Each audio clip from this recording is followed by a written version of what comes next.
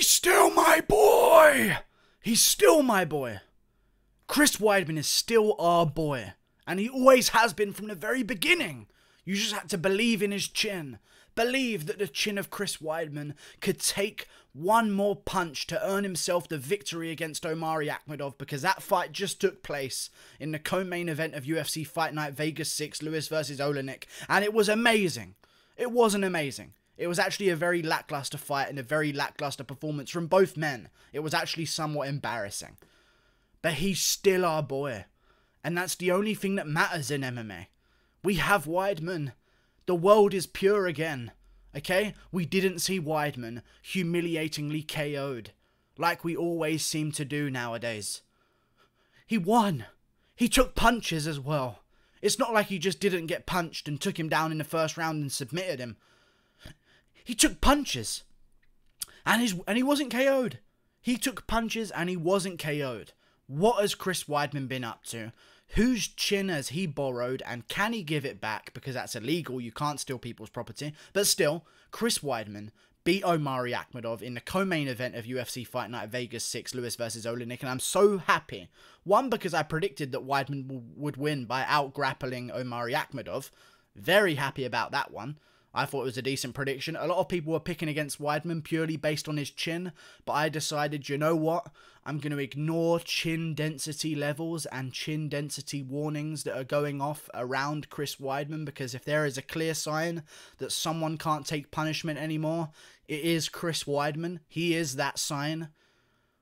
I just knew he was going to beat Akhmedov, because Akhmedov is not good. Although he beat Ian Heinisch. I know he beat Ian Heinisch. He did it by a close decision, but he got the job done against Ian Heinisch. I really do understand that, believe me. Chris Weidman can wrestle, man. He really can wrestle well. And I know he gassed out in this fight, which was really worrying.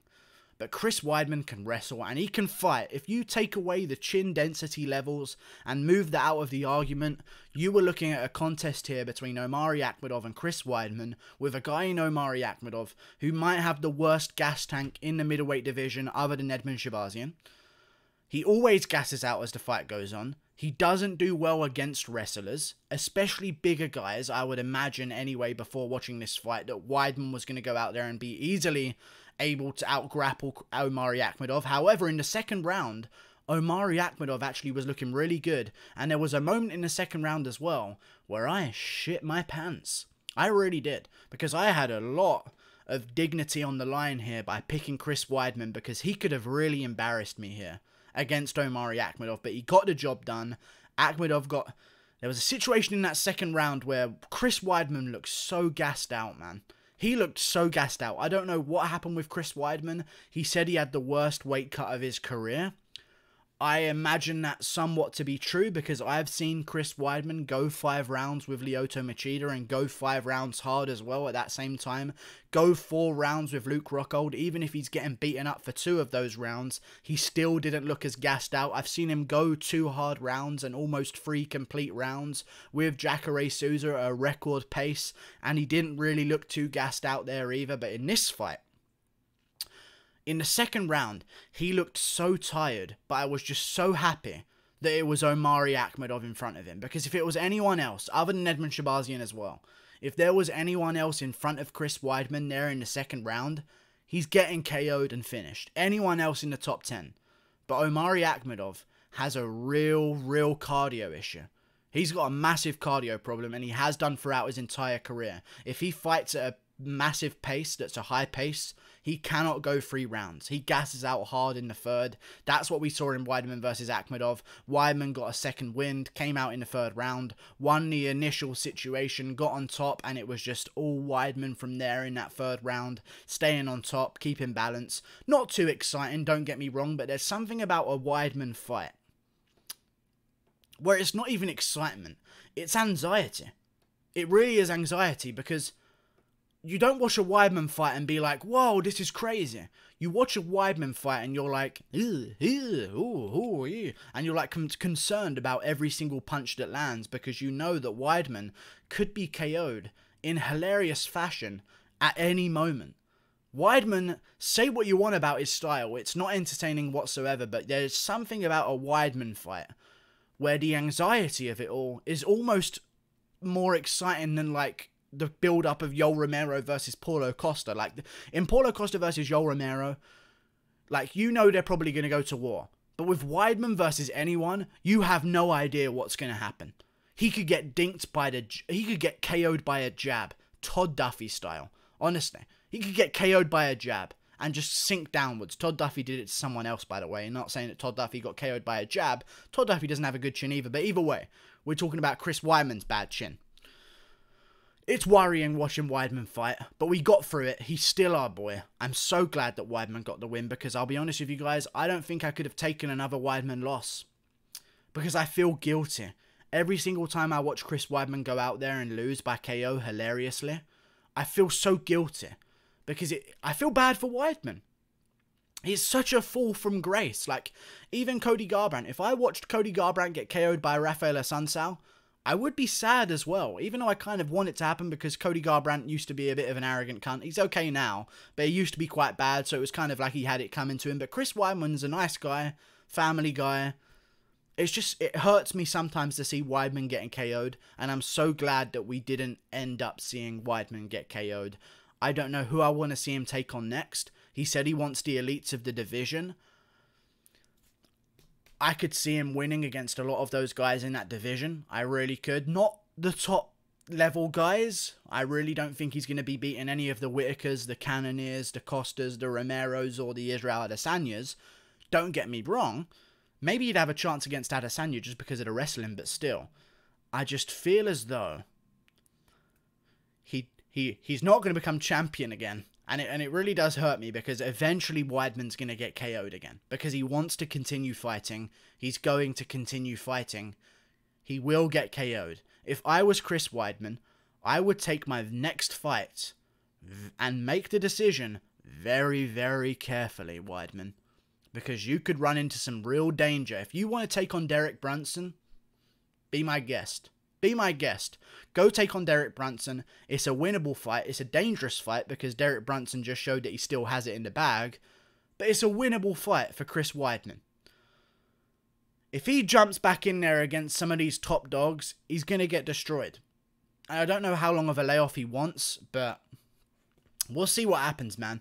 We will see what happens, because maybe he takes on the loser of Whitaker versus Cannonier, and if that happens, it's going to be problems. I think everyone in the top 5 beats Weidman at this point in his career, but Weidman is still our boy. Goes out there with the wrestling. Looked kind of okay on the feet as well in the first round. Landed some big shots. Omari Akhmedov just kind of got exposed as not being too good, in my opinion.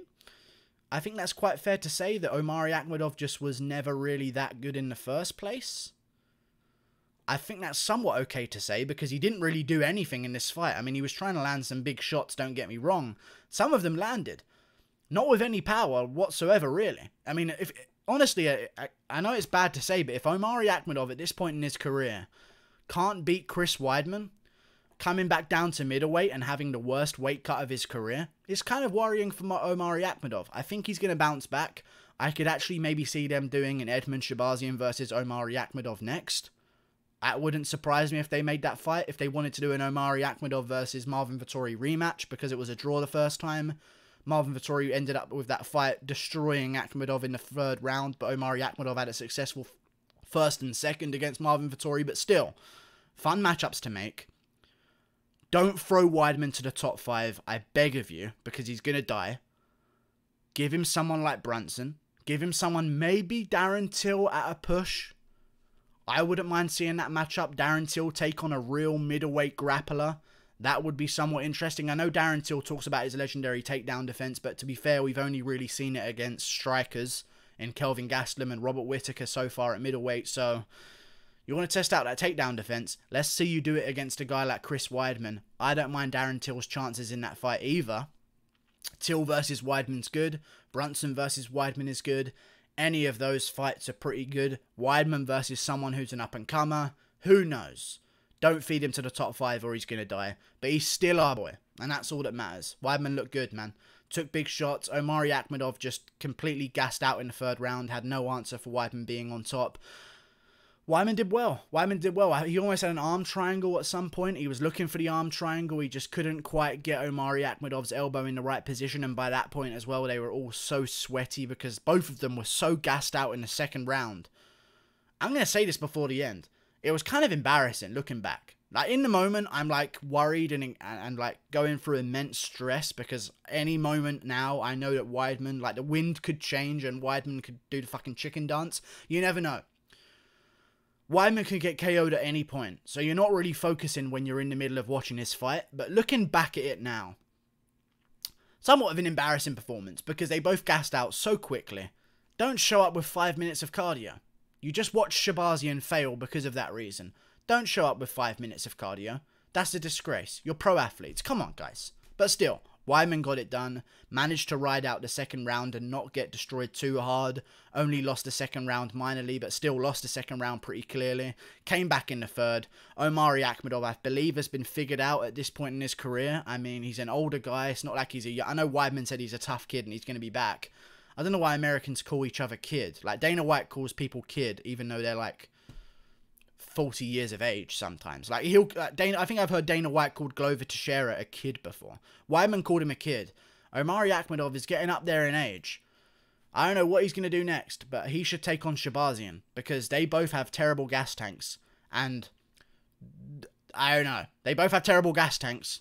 Only one terrible gas tank can prevail. Decent scrap, though. I enjoyed it. It was very exciting, only because I was worried about Weidman getting KO'd. But other than that, good grappling. Weidman gets it done. Good job, Weidman. Like and subscribe, everyone. Thank you for watching. See you later.